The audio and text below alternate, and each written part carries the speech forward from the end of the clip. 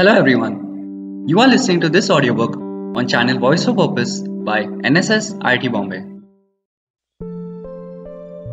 Anju Bobby George, a name many of us have heard, but what do we know about her? Anju was born on 19 April 1977 to a Syrian Orthodox family in Kottayam, Kerala.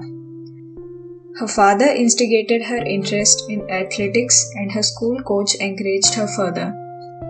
Her talent was noticed in the National School Games where she won third place in 100-meter hurdles and 400 meters relay. Thus, her journey as a national athlete began. She created history just like PV Sindhu, Saina Nehwal and many others by winning bronze in the World Championship in Athletics in 2003. The same competition where the legendary Mike Powell set the world record for the longest jump in 1991. She was the first and only Indian athlete to win a medal at the World Championships in Athletics. She holds a personal best record of 6.83 meters, which is the current Indian national record. She also won gold at the 2005 World Athletics Final, the 2002 Asian Games in Busan, and the 2005 Asian Championships in Incheon. She received the prestigious Arjuna Award in 2002, the country's highest sporting honor Rajiv Gandhi Khel Ratna Award in 2003, and the Padma Shri in 2004. She was once ranked world number 4 in the International Association of Athletics Federation rankings. But do we know how much she struggled behind curtains to make all these possible? She did all of that on a dead takeoff leg. In December 2020, 17 years after the celebrated bronze in 2003, Anju made a staggering revelation. When I was 17 years old, I injured my takeoff leg. For an athlete, even a small thing is a setback. We have to be at the peak of our performance always. I did not get any proper treatment or rehab for that. I was not even able to walk. It was so painful and I lost almost a year. Once I started walking, my ankle would roll inwards. I started jogging with a heavily taped ankle and then slowly I got back to training. It was very painful. I struggled with that ankle. As long jumpers, we need to get a reaction from that ankle and I wasn't getting that.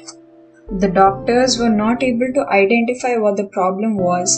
I had a fracture which was treated, but after that they were not able to figure out why I was getting constant pain, Anju said. During competitions, she just had to bear the pain as she discovered she was allergic to painkillers. Right before the World Athletics Championships in Paris 2003, Anju found out about her having renal agenesis, a rare condition where the person has a single kidney.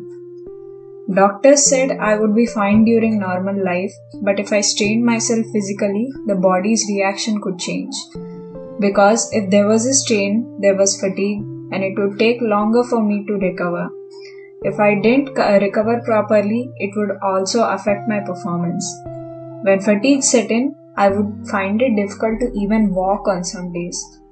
She had to monitor her water intake to prevent dehydration constantly, keep a close watch on protein consumption, plan staggered training sessions to allow more recovery time, and avoid strong painkillers. She had to take all these precautions while competing with one kidney. For everyone, I was a perfect athlete so far, but now they know that was never the case. So if I can achieve what I did in my career with my limitations, I believe someone else can take inspiration from my story and push themselves further, Anju said. Though she faced problems at the peak of her career that no athlete should never, she pulled through with flying colors. Voice for Purpose also hopes that next time you feel discouraged by the mountain of problems in front of you, Anju's story gives you the strength to move forward despite your setbacks. Thank you. Have a nice day.